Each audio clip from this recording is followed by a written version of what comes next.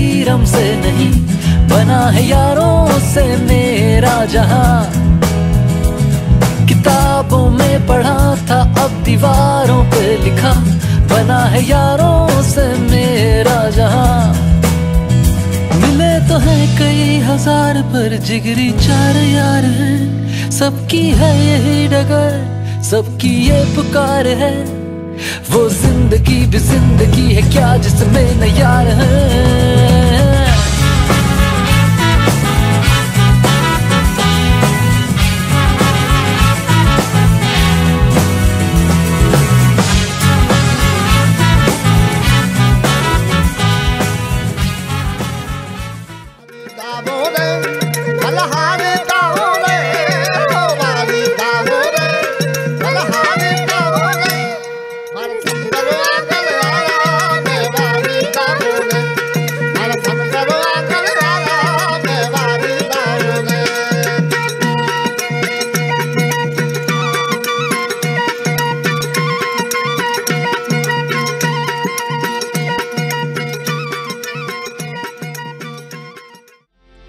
छाप तिलक सब छीन ली रे मोसे नैना, नैना नैना मिला के हूँ। छाप तिलक सब छीन ली रे मोसे नैना मिला के, ओ नैना मिला के, नैना मिला के, नैना मिला के, ओ नैना मिला के, ओ नैना मिला के।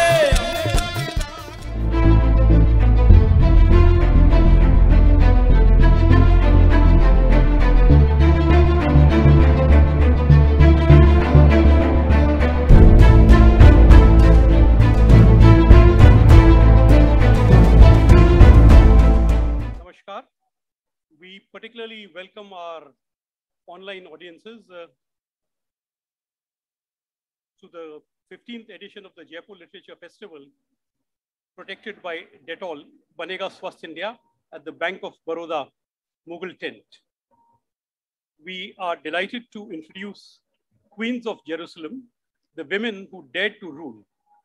This session is presented by Rajasthan Patrika.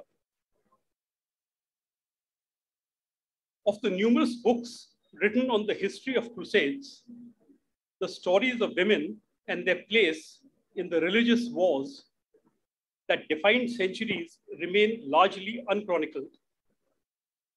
Medieval historian Katherine Pangonis' debut book, Queens of Jerusalem, explores the trailblazing women of the Crusades who were not passive transmitters of land and blood, but formidable leaders with political agency and aspirations, integral to diplomacy, military strategy, and even rebellion. In conversation with Ira Mukhoty, Pangonis discusses the women that forged world history. Katherine is a historian specializing in medieval world of the Mediterranean and Middle East. She has a master's degree in literature and history from Oxford University and University College London. Katherine is particularly interested in rewriting women's voices into historical narratives and re-examining the understudied areas of history. Please also welcome Ira Mukhoty. Ira is the author of Akbar, the Great Mughal, Daughters of the Sun, Empresses, Queens, and Begums of the Mughal Empire, and Heroines, Powerful Indian Women in Myth and History. She writes rigorously researched narrative histories that are accessible to everyone. Her debut novel, Song of Draupadi, was published in 2021. Welcome. Hello. Hello. Hi, Catherine. Welcome to JLF. Thank you for that lovely introduction. And I want to tell all of you, do not be scared by words like medieval and scholar. This is an absolutely wonderful, readable, accessible book and so entertaining. I wasn't able to put it down. So, Catherine, I would like to begin with just, for our listeners here who might not be entirely knowledgeable about this period, so we're talking about, of course, Jerusalem, but also all the area around it in the 12th century. And, this was the time when the Pope Urban II, I think, decided to call for the first crusade, and Christianity goes from being this religion of peace and tolerance and humility to one of armed sort of violence, in quest of a greater, Christian community. So it changes entirely. The world changes very much, especially in this area. So can you set the stage for us a little bit? Who were the primary actors? What was happening in this area? Because they weren't just the Christians arriving from a different place. There were the local Jews and Muslims and the Armenians. And this was this complex society, So can you tell us a little bit about the place, what was happening, and also the phraseology? You use the word outremer, beyond the seas, to talk about it, as opposed to the Levant and other terms. So can you tell us a little bit about this? Yes, of course. So as Ira's very aptly said, this was not just a case of European Christians coming over to an area. This was not just a case of only Christian crusaders coming over to the Levant. When they did arrive on these armed pilgrimages that have become known in centuries later as the Crusades, the communities and the cultures, the cities they found there were incredibly diverse and multicultural. So we have evidence of, travelers from as far as Iceland and indeed India in Jerusalem at this time. And you have many different ethnic groups, religious groups and communities existing within the Latin East at this time. So within Jerusalem alone, even within just Christianity, you have Armenian Christians, Maronite Christians, Syriacs, many different, and Maronites, of course, many different creeds, many different branches of Christianity represented in the East at this time, alongside, of course, very diverse Jewish communities, and of course, the different Islamic communities. So many different groups were represented at this time. And the Crusaders, once they had captured these lands by the sword, and the Crusades, it cannot be overstated how egregiously violent they were. These massacres took place in order to bring these areas under Christian control. And they forged these very interesting kingdoms that lasted for just under 2 centuries in the Latin East. And the territories that they conquered became known as outremer, which obviously comes from the French word meaning overseas. And the territories that this encompassed was the Principality of Antioch, which occupies areas of south of modern Turkey and northern Syria, the county of Tripoli, which focuses mainly around modern Lebanon, but the borders aren't quite exact. Then, of course, the county of Edessa, Edessa is now known as Urfa, and it's in southern Turkey, and it's that region. But of course, the most important of the territories is the Kingdom of Jerusalem, which focuses around the modern states of Israel and the Palestinian territories, all focused on the holy city of Jerusalem, which is sort of the prize that the Crusaders are fighting to conquer and to keep hold of during this time. And of course, as everyone here I'm sure will know, Jerusalem is the center of the 3 great Abrahamic religions. It has religious centers for Islam, for Judaism, and for Christianity. And so it really was the prize of centuries of endeavor. And to this day, it's a highly disputed and fought over territory. And this is where the Crusader states were founded. And in my book, I seek to redress the historical balance, because as our introducer kindly explains, the field of the Crusades is a hyperactive field of study. It's been written about for centuries, ever since the time where there's a rich trove of sources for writing about this period, because even during the Middle Ages, it was exciting. It captured the imaginations of people who were writing. And the result of this is that we have many, many sources explaining it. But what most of these sources have in common is they do overlook the roles played by women in this period.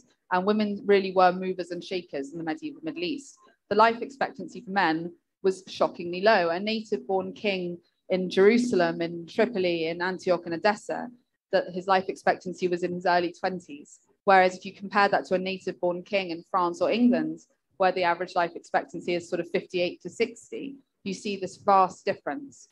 And what this means is that women are able to step into the power vacuum created by the premature deaths of all the male rulers. And that brings about a very interesting phenomenon of female rule in this very unstable region and in this very culturally diverse region. And that's what my book's about. Yeah. That's absolutely fascinating. And this aspect of a politically volatile place, bringing out women rulers or women being able to seize power at such a time is very interesting. It happened here as well during the early Mughal rule, when Babur and Humayun were just founding their empire and things were so uncertain. The women were so powerful. And I wanted to just quote a line because I laughed aloud, and it's not often I do that while reading books on history. And you mentioned how, because the men were dying so young, aristocratic women, were able to come to power because of their bloodline. And you say they are educated to rule. And this forced society in Outremer to adapt to the concept of queenship and swallow the bitter pill of female rule. Can you tell us a little bit about the particular women who seized power at this time and the ones who were really extraordinary in your point of view? Yes, so one of the early kings of Jerusalem is a man named Baldwin II, who, unlike his predecessors, is a happily married man who waits to have his coronation until his wife and his daughters can join him in Jerusalem. So this in itself indicates that he's going to give his wife and his daughters more respect than perhaps his predecessors have done. And he is blessed with 4 daughters and no sons. And for this reason, he does make sure that his eldest daughter is recognized as the heir apparent to the throne of Jerusalem from a young age. And her name is Melisande of Jerusalem. And she really is the central figure of my book, because not only is she an incredible woman, actually, an adjective that you use in your book, Daughters of the Sun, to describe one of the Begums is flinty. And I think flinty is a brilliant adjective to describe Melisande as well, because she displays this tenacity and this indomitability from such a young age. And her father recognizes her in charters issued by the Scriptorium of the Holy Sepulchre and the Chancery of the Kingdom of Jerusalem from a young age as the heiress to the kingdom. So from a young age, we know that she is going to rule. And because she is the eldest of 4 daughters, and the region is so unstable that they really need to allow her to rule, she is able to succeed to power with relative ease. And there's a direct comparison to be made to women rulers in Europe at this time, because at more or less exactly the same time as Melisande is being given this inheritance and will step up to become the first queen regnant of Jerusalem rather than just a consort, she's invested in power in her own right. Matilda of England is likewise left power by her father and is unable to succeed to the English throne because the local aristocracy will not accept her on her own as a queen, even though she's married. They will not accept female queenship in the West. And a cousin of hers, Stephen, usurps her, and England is plunged into a decades-long civil war. Whereas in contrast, Melisande is married and accedes to the throne with relative ease. She and her husband and her son inherit together. And it's a curveball when her father decides to leave power to Melisande in her own right, not only as the consort of her husband. So Melisande sets this trend, becoming queen regnant. And she's one of the longest continuous rulers in the history of the Crusader states. And it's under her reign that the Kingdom of Jerusalem reaches its greatest territorial extent. Her reign also sees the Second Crusade, and many calamities befall Outremer. So she's ruling at a very difficult time. But when she dies, the chroniclers, they remember her as a woman of unusual wisdom. So even the very misogynistic chroniclers do pay her compliments and do recognize her letter written to her by Bernard, Abbot of Clairvaux, who is one of the leading religious figures in the European West at this time. And he's instrumental in preaching the Second Crusade. And when Melisandre's husband dies, which allows her to rule in her own right on her own for many years, he sends her a very remarkable letter in which he says, "You must put your hands to strong things and be a man and a woman. You must not shrink from your duty, and you must step up to these challenges." And that is while of course he's saying she has to act like a man in order to rule, he is at least showing this confidence that she as a woman has the ability and the right, the authority to wield this power. He's not trying to persuade her to take a new husband and to give power to a man. He's encouraging her to rule in her own right. And that's a remarkable thing in the 12th century. And it really does start this trend of increased possibility for female rule, because for generations, women have been given authority in a technical sense. They've been used as political tools, as a way of passing inheritance, continuing bloodlines. They've been technically invested with authority. But how many times these women have actually succeeded in turning authority into tangible power, not just having a title, but getting things done, making their voices heard, making decisions? It's hard to glean. But with Melisande, we really do see a turn of the tide, and she does rule in her own right. She resists. She goes head to head with her husband in conflict and comes out on top, and indeed enters into a civil war with her own son in order to keep power. So she's a remarkable woman who really does forge a path for women rulership in the Middle East at this time, which will have reverberations across into Europe as well. That's a fascinating story. And, for anybody out there who may have doubts, I've never come across a biographer or historian praising a woman for being a ruler as a woman. It's always, well, she was as good as a man, so she was able to rule through the ages and across geographies, I think. So what you were saying about the fact that, her husband, Folk of Jerusalem, right? I'm also very interested in how women are able to exhibit anger. And I know at one point you say that she's so angry because I think this aristocratic man, Hugh of Jaffa, Yes. We are not sure was he her lover or not, but they had a very close bond. And when he is ultimately killed, when he dies, her anger is so powerful and overwhelming that Folk of Jerusalem is terrified of her. So, this interests me, this anger in a woman, how it can be incendiary and, burn up the world almost. So tell us a little bit about that incident. Well, I think that you've touched on two brilliant points there. One is the story of Melison's relationship with Hugh of Jaffa and her husband, which I'll come to in a second to tell you more about it, because it is a brilliant episode.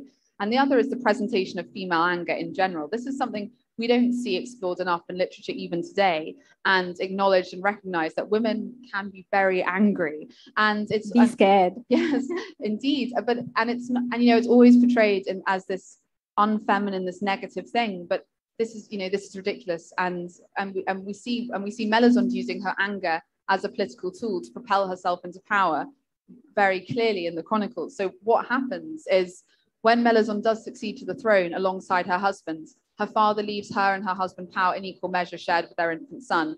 This is a curveball. Fulk is not expecting this. He was hoping he'd become king in his own right.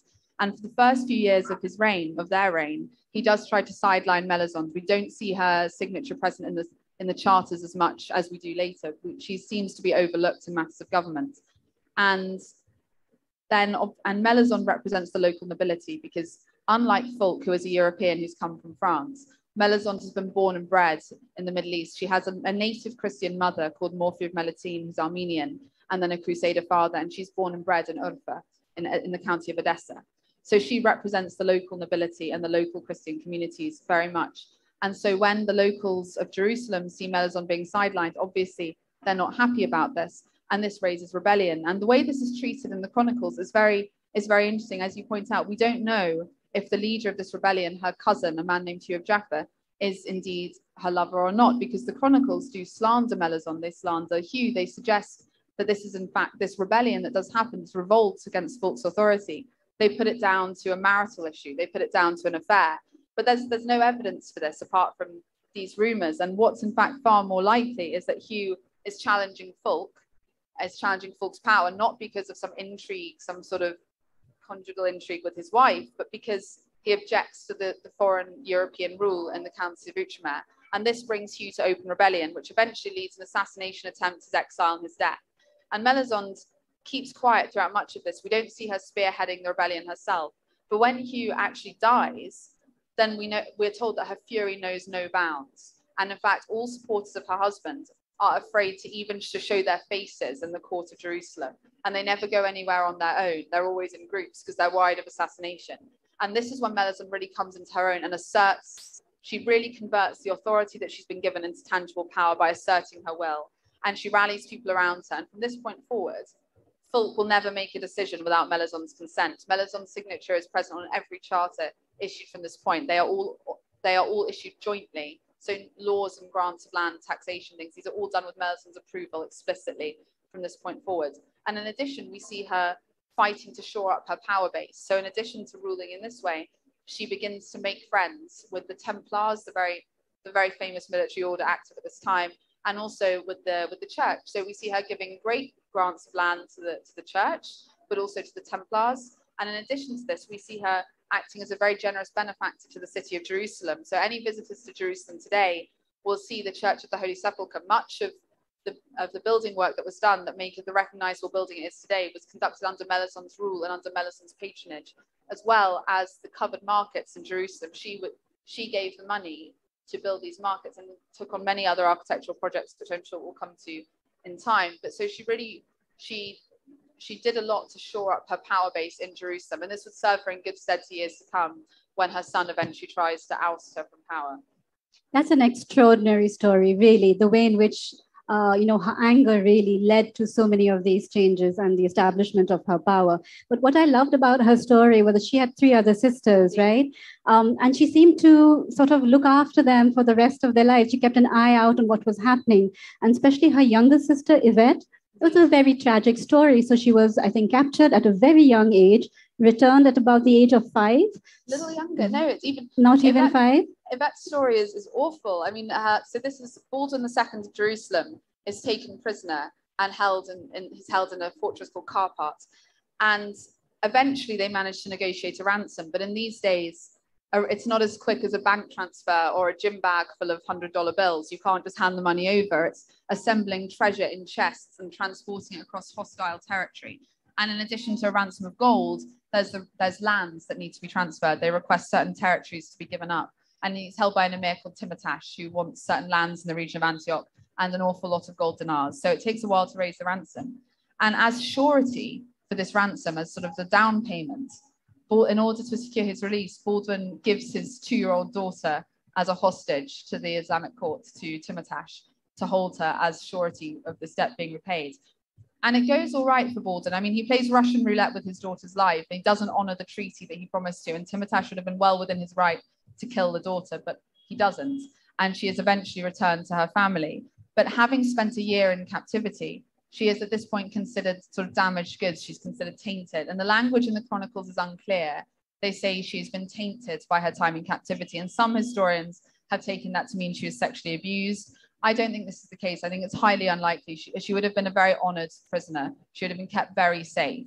But in any case, after this association being tainted by this time in captivity, she cannot make a good marriage. And as we know, there aren't many options for women apart from marriage in the medieval world. The only other honorable career path open to her is to become a nun.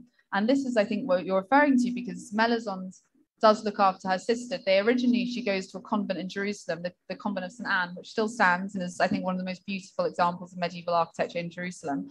But this Melisande doesn't think is quite exalted enough for her younger sister. And instead she goes and she builds a brand new convent called the Convent of Bethany from scratch, and fortifies it with many watchtowers, endows it with much gold, and installs her sister not originally as abbess, but as a senior nun who will then become abbess. And Yvette actually, in this position, wields as much power as her secular sisters, because the Convent of Bethany is one of the most important religious orders in the Latin states at the time. It's incredibly wealthy. And Yvette will also go on to play a key role in educating the future rulers of Jerusalem, because aristocratic women, when their mothers, when marriages fall apart, as does happen, are sent to this convent to be educated. So Yvette plays a role in the education of Sibylla of Jerusalem, who will eventually defend Jerusalem against Saladin. So for all of this, Melisande does ensure that her sister's futures are accounted for, with the notable exception, of course, of Alice. Poor Alice. We have to talk about Alice as well, because in many ways, it seems like if things had turned out differently, we would be talking about Alice of Antioch today rather than Melisande, right? They were also just circumstances which didn't work in her favor. So can you tell us a little bit about how, whatever she did, somehow it didn't seem to work out for her? Yeah, so Alice is Melisande's second sister, who actually marries before Melisande does. She's married at the age of, I think, 16 to the Prince of Antioch, and she becomes the Princess of Antioch. And for the first few years, she's there in a princess consort role. She's the wife of the ruler. She gives birth to a daughter called Constance, who will come to soon. But soon when her husband is killed in battle, as happens very frequently, Alice then tries to take control of the Principality of Antioch. And she tries 3 times to claim the rule of the city of Antioch. She wants to claim agency and to wield power in her own right. And she's damned by historians for this. Even to the modern day, modern historians whose work I love and I respect, and they're far more talented than I am, they still insist on viewing Alice through this gendered lens that is originally set up by the medieval chroniclers. So William of Tyre is the main source for history of the Latin kingdom of Jerusalem. And he's a brilliant historian. He's ahead of his time. He intersperses sort of first-person interviews with local people with big picture analysis of historical trends and events. And he predicts the fall of Jerusalem a few years before it happens. So he is brilliant, but he's a perfect example of a historian who will cast women in one of 2 camps, because he is a champion of Melisande. It's he who writes that Melisande was a woman of unusual wisdom and equal to any man of her generation. Whereas, with the same pen, the same parchment, he writes that Alice was extremely wicked and was convinced by evil spirits that entered into her brain to rebel against her husband and her father. She couldn't possibly have had political ambitions of her own. She couldn't possibly, for him, have been an intelligent woman who wanted to claim her birthright, to claim power, much as the men who she was educated alongside would have done. No, for him, she must have been tricked by evil spirits, by magic, by witchcraft into these rebellions. And so she's damned by historians. Then through down the centuries, she's criticized, and she's never considered as an active political agent, only as a troublemaker and only as strongly misguided. That said, Alice does not play her cards well when she comes to her rebellions, and all are unsuccessful eventually. In each case, she manages to take control of the city, but only for a short amount of time. And she's quite creative. You know, she tries to forge alliances with local Muslim rulers to bring her the forces, the armies that she needs to hold Antioch. But in doing so, this loses her the sympathy of her Christian allies who don't want to ally with Islamic forces. And then her final rebellion is kind of tragic. She's managing to hold the city, and then a man arrives at the gates, a powerful magnate from France called Raymond of Poitiers, and he suggests to her, why don't you let me in, and why don't we get married, and then with my support we can rule Antioch together, and don't worry, I'll give you a good amount of power. And Alice, you know, she's in quite a difficult position at this point, and so she thinks maybe this will work, maybe this is a good plan. So she opens the gates of the city and lets Raymond in, and goes to start getting prepared for her wedding. Maybe she's ordering a dress, maybe she's ordering a feast, whatever else she might be doing. And while she's making the preparations for her wedding, Raymond kidnaps her 8-year-old daughter and marries her instead. And this ousts Alice from the line of succession, because now her daughter, married to this powerful French lord, has a much stronger claim to power than Alice does herself. And so Alice, from this point, is exiled and she disappears from the historical record. It's likely she dies a few years after this. And from this point forward, we don't hear of her. So this is where her relationship with Melisande ends. But even when Alice was rebelling against Fulk, Melisande's husband, against Baldwin, their father, Melisande does have Alice's back. She does persuade forgiveness for her sister. So even when Alice, these rebellions, these acts of treason are foiled, she never is dispossessed of her lands. She's never imprisoned. She's never truly exiled. She's allowed to keep the fortress at Latakia, and she retires there. But yeah. Poor Alice. You have to feel bad for her, stabbed in the back by a potential fiancé with her own daughter, really. Yeah. But you brought up a point which was very interesting to me. You said that even recent historians have variously called Alice flighty, meddlesome, and silly. These are familiar words to her in which women are described. But you do have the account of William of Tyre, which was so crucial, I'm sure, for your work, for your ability to write this book. And sometimes it's these lucky happenstances that we come across the voices of women. When I was writing one of my books, I wrote about a woman who lived at the time of the Buddha. And it's because the Buddha is the first heavily documented man in India that we do accidentally have the stories of few of the nuns, the women. So apart from William of Tyre, did you have other sources that you were able to explore? Because this was a time of great, ebullition and volatility and interest for the Western world that was being written about. So did you have other interesting nuggets of information that you were able to bring out? Yeah, so there are many, as I mentioned earlier, there's a rich trove of sources for this period and region. We have material cultures. So for Melisande, in fact, one of the most interesting pieces of evidence we have for her reign, her position, and her cultural identity is her personal prayer book, the Melisande Psalter, which was made for her by her husband as a peace offering following the incident with Hugh of Jaffa when she was very angry. Presents were rained down upon her, I think, as a way of making peace. And one of them is this beautiful prayer book, which has influences from many different cultures. So there are Armenian elements to the design, Arabic, European, Byzantine, all these different elements are combined. And so it's really to give this, in this one object, we have a real glimpse of what the identity was in medieval Jerusalem. But in addition, we do have many written sources across many different languages. We have Arabic sources, we have Armenian sources, Syriac sources, Latin, French. We have so much is written about it. But all of them, they do miss out the women to a lesser or greater degree. And this was the key part of my research, was to go through these sources, some in translation, some in the original, with a fine-tooth comb, looking for any reference to the women, and then to try and peel back the value judgments imposed upon the women by the medieval chroniclers. So you're right, we have descriptions of Alice as silly, as wicked, as flighty, as meddlesome. These are not words that are applied to male rulers. And I have to say, again, it does need stressing, none of these people, while a lot of them are admirable, we can get excited about their life stories, none of them are very nice people. So we're not looking to make heroines out of these women. You know, they're part of a very problematic movement of oppression in the Middle East. But if you're going to study the Crusades, you need to look at the roles of the women as well. And when the historians are writing about the men, they don't use this language about them. And the women, they're always portrayed through this very gendered lens. And if a woman does, like Melisande, does rule well, does succeed to power, they're treated as an anomaly. But the point is that actually, if you peel back all these layers of dismissal and overlooking the women, you can actually see that women are ruling far more than you think they would. Melisande is not an exception in her time. Her sister Hodione of Tripoli rules as the sole ruler of Tripoli for several years, and she's a successful ruler at this time. As we said, Yvette has a successful career in the Abbey of Bethany. But it's not only in the Crusader courts, it's not only in the Christian world. Across the borders of the court of Damascus, we have Islamic women also wielding power. Now, here we come to a crucial difference.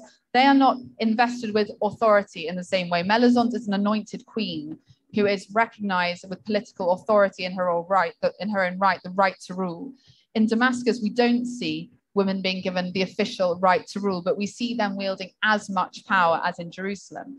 And this was shocking. I mean, when I was writing my book, women like Zamarid of Damascus and Saladin's wife, Ismat ad-Din Khatun, whose first name we don't know, they didn't have, you know, it's not a great basis of fame, but they didn't have Wikipedia pages. You know, they're completely overlooked. No one thinks about them, but they're incredibly powerful women. And Zamarid of Damascus, as I've said, she's not invested with authority in her own right, but she's the wife of one ruler of Damascus, Buri of Damascus, and the mother of 3 subsequent rulers, and forges her own political alliance with the Atabeg of Aleppo, Zengi, which leads to an incredible shift in power in the East at this time. And like Melisande, she undertakes architectural patronage. And this is another type of source that we have to look at. We have the Madrasa Khatuniya still standing in Damascus, which was the product of Zamarid's patronage, just as we have the buildings in Jerusalem that were the products of Melisande's patronage. And on top of this, you know, in the Islamic sources, it's attested that Saladin was exchanging daily letters with his wife. And yes, she's one of many wives, but she's in an esteemed position, and you don't write daily letters to an uneducated woman who is just a sexual object to you, or just a broodmare for your sons. You don't have that sort of relationship. So we see that these women are educated, that they are playing an important role. They're perhaps wielding influence over their husbands. And Ismat ad-Din Khatun is married not only to Saladin, but to his predecessor Nur ad-Din. So she's married to the 2 most influential Muslim warlords of the age.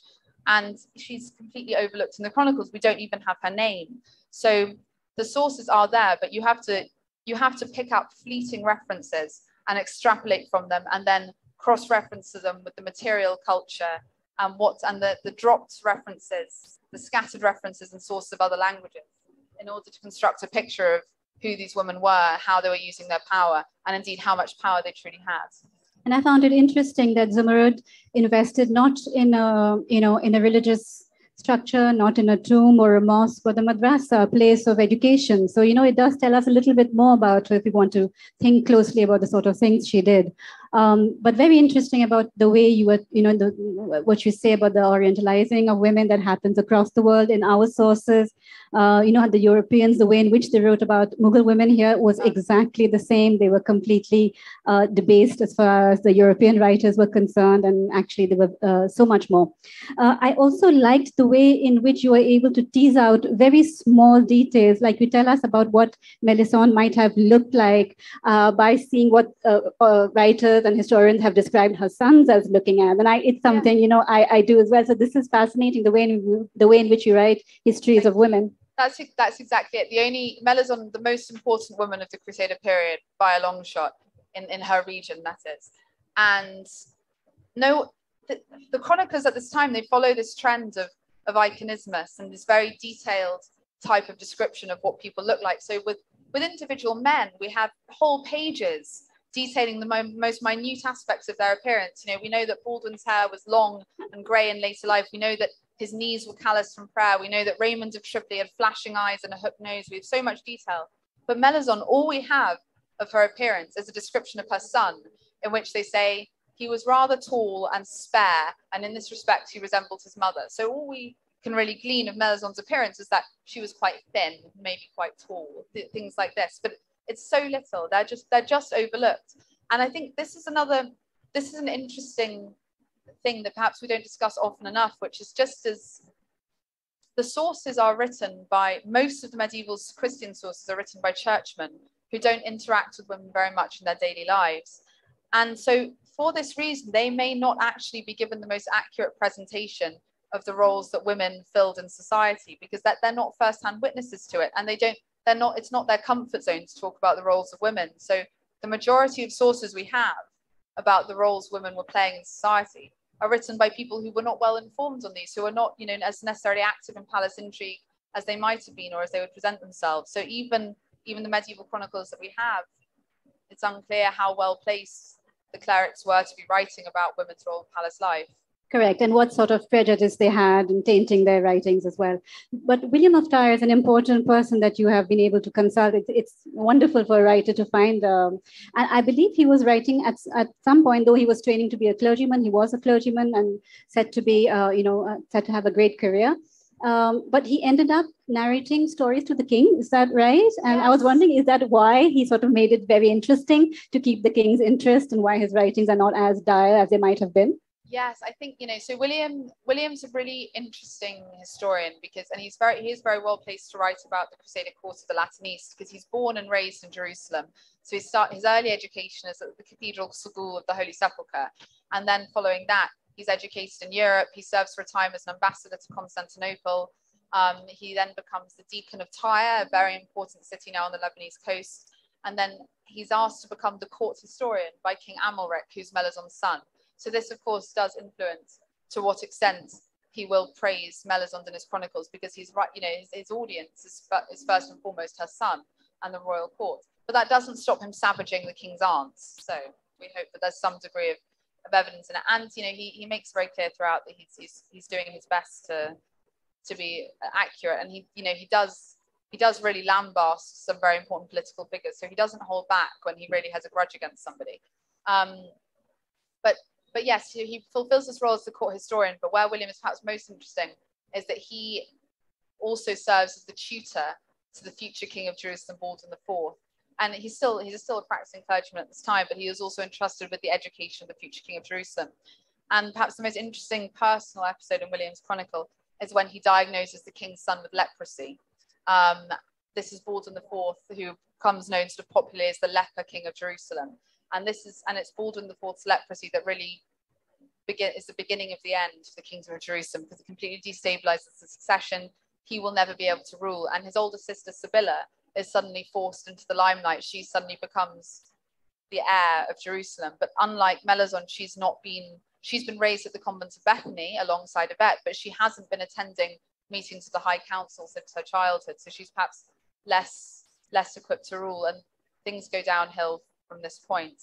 But this actually, the discussion of Sibylla and Baldwin IV in conjunction with what we've discussed already brings us to the issue of Orientalism and sexualization of women in the historical sources and in popular narrative, because one of the most famous examples of the Crusades in modern culture is the Ridley Scott film Kingdom of Heaven, which portrays the collapse of the Kingdom of Jerusalem, the period where my book ends, where my book finishes with the fall of Jerusalem to Saladin. And it's here, you know, we have Eva Green playing Queen Sibylla, and she's wearing all these clothes that's ridiculous that she would ever have conceived of wearing. The costumes are fully orientalized. They try to make her into this exotic and highly sexual figure, having a fat, like, you know, all of these things, which we have no evidence for. So if anything, the storyline is more accurate for Melisande, but it's certainly not accurate for Sibylla. And all portrayals of Crusader queens are in medieval chronicles. They become focus of the medieval romance genre in many respects. So Hodierne of Tripoli, Melisande's sister, who's this incredibly powerful ruler, she's remembered in literature chiefly as the distant sexual fantasy of a troubadour, a French man who sits in France fantasizing about Hodierne of Tripoli. And that's a huge part of how she's remembered in her legacy. And it's the same with Eleanor of Aquitaine, the French queen who goes on crusades. Again, a very famous Western portrayal of her in film is Katherine Hepburn playing her in The Lion in Winter, where she famously makes the declaration, "I rode bare-breasted halfway to Damascus." These are these images of Crusader queens and women of this period as highly sexualized, quite subversive, and very orientalized women. We see, you know, Christian queens dressed in Islamic armor. It would never have happened. And I think this is very true of how Western sources portray women in Mughal India as well as women in the Ottoman Empire and everywhere. They're always seen through this lens of this twin lens of Orientalism and intense sexualization. And yeah. And the love interest. There's always a love interest for a woman, right? I think before we go over to some questions, I just quickly wanted to ask you about this interesting custom that they had at this time, which I kind of found a parallel in our system in the epics, is the system of being offered 3 suitors to marry, and it would seem like, okay, that gives them a lot of choice. And if for those of you who know the epics, we had a system called the Swayamvar, where a woman was allowed to choose apparently a groom from amongst a collection of men. But actually, if you look at it closely, those men were vetted by the father very closely, and they were often much older men who had power, but were not particularly romantic ideals for the young girls marrying. So can you tell us a little bit about the system of having just these 3 suitors to choose from? Yeah, so under the Concordat of Nablus, where a lot of rules were agreed by men about how women should behave, one of them was the provision for widows. So aristocratic widows were obliged to remarry. They had a year of mourning, and then if their liege lords, their immediate male relative superior, demanded it, they were legally required to remarry. However, they were given a choice of 3 suitors. And where we encounter this in my book is in the case of Alice's daughter, who is kidnapped at the age of 8 and married to Raymond of Poitiers. He will eventually be killed in battle, as per usual. And she is then asked to remarry. And she's offered these 3 suitors who are very carefully vetted, and none of them appeal to her. And Constance is quite clever here because, and again, this is because the political instability in the region coming together to give the women more freedom. Because her immediate male relative, her cousin, the King of Jerusalem, has his hands full with battle, actually. His primary concern is not marrying his cousin. And because of the geographical distance and the lack of manpower and the difficulty of the chain of command, Constance actually manages to dodge choosing any of these 3 suitors.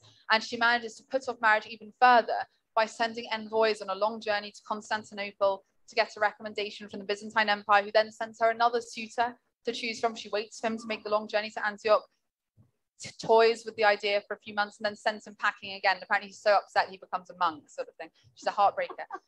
But she manages to fend off these suitors for such a long time, and eventually chooses her own husband, and a man it was completely unexpected for her to marry. And again, the instability forces the king to accept her choice of husband, because they cannot. Constance is sort of in quite a powerful position. She's the heiress to Antioch. And she goes behind everyone's back, and by all accounts, she does have a love affair with this mercenary soldier in the pay of the king, Reynard de Chatillon, who becomes a very infamous figure, a very brutal crusader. And the king in the West, perhaps in a more stable environment, might have disgraced the princess. She might have been sent to a convent. She might have been punished. She might have been disinherited.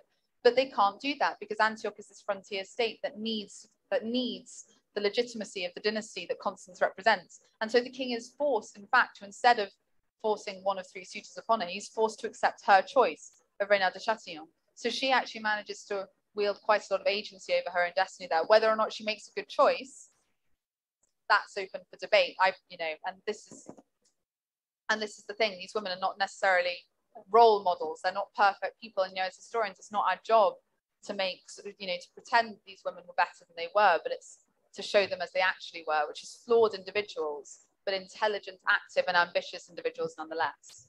Well, thank you, Katherine. I think Constance of Antioch is as good a place to stop this discussion as any. And we just have a few minutes for questions. If anyone in the audience wants to know anything further from Katherine about this wonderful, wonderful book. There's a lady there in the middle at the back. Hi. So I just wanted to ask, you just talked about sexualizing women. And so there is 2 sides of gender. One is that they make them very incompetent. And one is that they romanticize them so much and they make it like they over-sexualize them and kind of erase the part of what they have done and just create a fantasy of them. So how do you navigate that as a writer, as a historian, and how do we see these women as what they might have done? Well, it's a brilliant question. And actually, I wrote my undergraduate dissertation on exactly this dichotomy between not only reducing women to objects, but extolling them and putting them on pedestals. And actually, to put a woman on a pedestal is as much to dehumanize her as to tread her underfoot and make her into an object. In the medieval chronicles, we don't have so much of a problem of this. They don't idealize the women, with the exception of Melisande, who William of Tyre is effusive in his praise about. And so this wasn't a problem I really had to navigate, because Melisande, in addition to William's praise of her, we do have the written evidence, we do have the charter evidence, we do have the archaeological evidence that shows that Melisande was in fact a very powerful woman. Now, as we've actually just touched upon, it would be a mistake, I think, to call Melisande a heroine. You know, she was part of a deeply flawed movement. And so William's chronicle does extol her. It does put her on a pedestal as the model woman, as, you know, a woman of unusual wisdom. But I think what I'm trying to do with my book and with discussions like these is to show that Melisande wasn't hugely unusual. She had more opportunities to rule and to wield power, but she wasn't one in a million. She was an intelligent woman who was given more opportunities to demonstrate that to us, I think. But we do have with her, we do have other evidence to back up that she was wielding power and making interesting decisions in her time. Yeah. Thank you. Another question in the front here.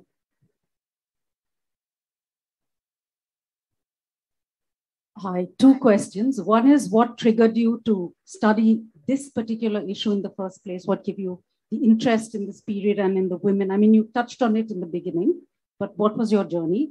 The second is a question of what language was spoken in these kingdoms, and ethnically, what happened after the collapse of the kingdoms? Did the French just stay on? Did they move back? What happened? I've always wondered about that. It's so interesting. So I'll start with the first question, and essentially, the Crusades are on the UK school curriculum, and so I encountered this time period at A level, and I was frustrated at the time because we mentioned Melisande of Jerusalem, mentioned Alice of Antioch, but when you come to an exam, there's never an essay question on them, so we didn't study them very much, and there was nothing written about them. There was one very important essay at this time. I was studying in 2012, my A levels, but there was one, but it was an academic essay. It was very jargony. It was very inaccessible. And at the time, I didn't think very much about it. But when I finished my master's degree and I looked, and there still wasn't a book about these women, and they're churning out new books in the Crusades every year, and there's still nothing on the women, I thought, right, I want to fix this. I want to give these women their due in the history. And regarding the ethnic diversity in the language, it's a brilliant question. So regarding the language, there is evidence of a lingua franca in the Mediterranean basin at this time, which is sort of, I couldn't tell you exactly what the elements are, but it incorporates elements of Italian and French and Greek. And I think, maybe something that might be similar in the modern day is Maltese, which is a language with strong Arabic influence. But in the Crusader states, really, I think the people spoke many different languages. So I live in Lebanon now, and the people, the population there, most of them are fluent in at least Arabic and either French or English. So you do have a multilingual society, and it depends where the leaders came from. So Provençal, the dialect of southern France, would have been strong in the medieval Middle East, but so would Greek have been. Latin was the scholarly language. So there are many different languages flying around, but in addition, the local dialects of Syriac and Armenian would have been prevalent in those communities. So there are many different languages coexisting.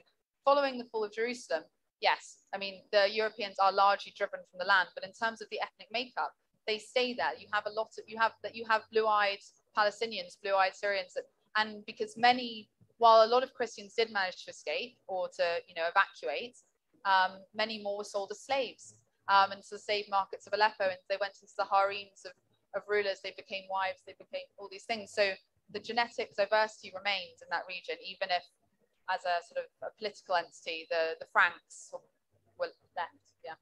Well, I think that's all we have time for this afternoon. Can we take a last question? Do we have 5 minutes? No. Okay, no. You can come and meet the author afterwards, get the book signed, go and buy the book. It's a great book. Please do buy it. Thank you so much, Katherine. Thank you.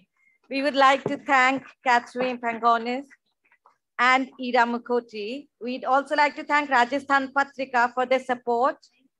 We do have their books, so please go grab a copy from the bookstore, and they'll both be signing the books here. Right on your left, we have the book signing area. Grab your copies. Thank you.